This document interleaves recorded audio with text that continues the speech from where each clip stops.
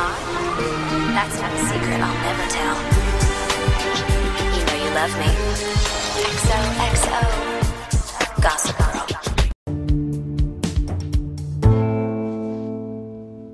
Miss Serena, you scare me half to death. Oh, sorry. Why you eat berries in dark? Oh, no, I guess I just forgot to eat dinner tonight. Where is your computer? I go get it. No, that laptop belonged to someone else, and she took it back, so...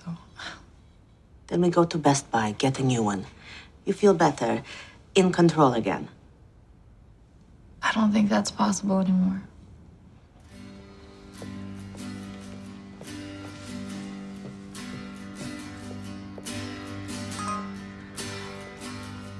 Gossip Girl here, your one and only source into the scandalous lives of Manhattan's elite.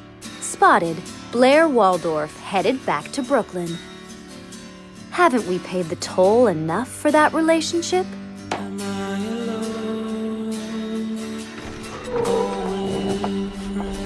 Hey, I was just about giving up on you. How was your day of scheming? You're upset with me, aren't you? No, of course not. I'm not upset with you. I'm upset with a woman from the Institute. She, apparently found somebody that they wanted more. Oh, no. How is that possible? I don't know, but it means you're stuck with me all summer. Well, I'm sorry to hear that, but I'm not that sorry.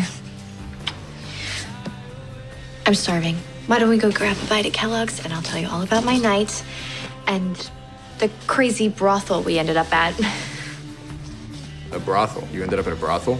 I'll tell you all about it over dinner. Hey.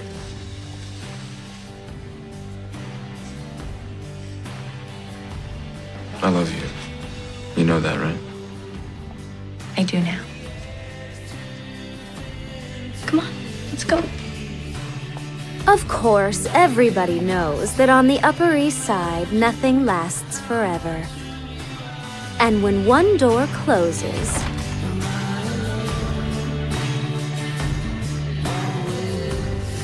another one always opens.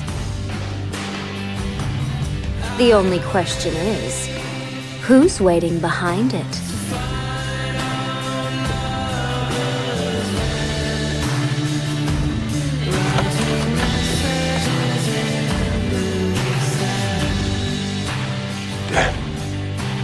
Oh my God.